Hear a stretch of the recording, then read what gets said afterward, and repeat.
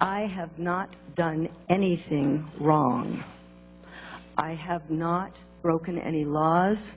I have not violated any IRS rules or regulations, and I have not provided false information to this or any other congressional committee. And while I would very much like to answer the committee's questions today, I've been advised by my counsel to assert my constitutional right not to testify or answer questions related to the subject matter of this hearing.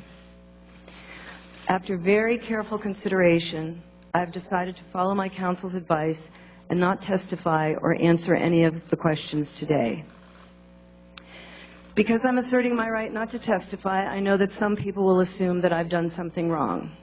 I have not. One of the basic functions of the Fifth Amendment is to protect innocent individuals, and that is the protection I'm invoking today. Thank you.